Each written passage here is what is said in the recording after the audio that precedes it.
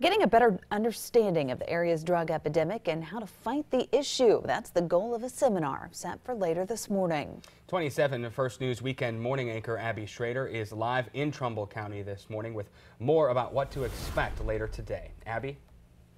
Good morning, Dan and Lauren. Yes, this empty room that we see behind me is going to be filled in just a couple of hours with people coming together to learn all about the drug epidemic that's happening in Trumbull County. That's at the Kent State University Trumbull campus. And joining us now to talk about the 2016 Drug Summit, we have Lauren Thorpe. She's the project director of ASAP, which is the group that's going to be putting on this event later on this morning. And of course, we have Dr. Lance Grahn, the dean of the campus here. So good morning, both of you, and thank you for being here.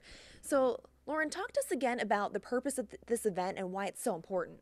Today is a professional development event for individuals that are working with people with substance abuse disorders, law enforcement, treatment providers, advocates, nurses, and they're all going to come here today to learn about the current epidemic, what's going on in our county, and then how they can best work with individuals in their settings. Okay, perfect. And Dr. Grahn, why did you want to get the school involved and be a part of this? Well, it's important for us to be involved because this is a significant issue for our communities in the area, and so it's a significant issue for us at Kent State Trumbull. And we can host the event, but then we can also participate in the conversation because we know that the issues of addiction and recovery that are affecting our communities also affect our students. And so this is important for us, both as a community partner, but also important for us as we work to do our best to serve our students. Absolutely, very important. And Lauren, quickly, ASAP, they have plenty of other meetings throughout the months for people that maybe can't make it out today. When are those?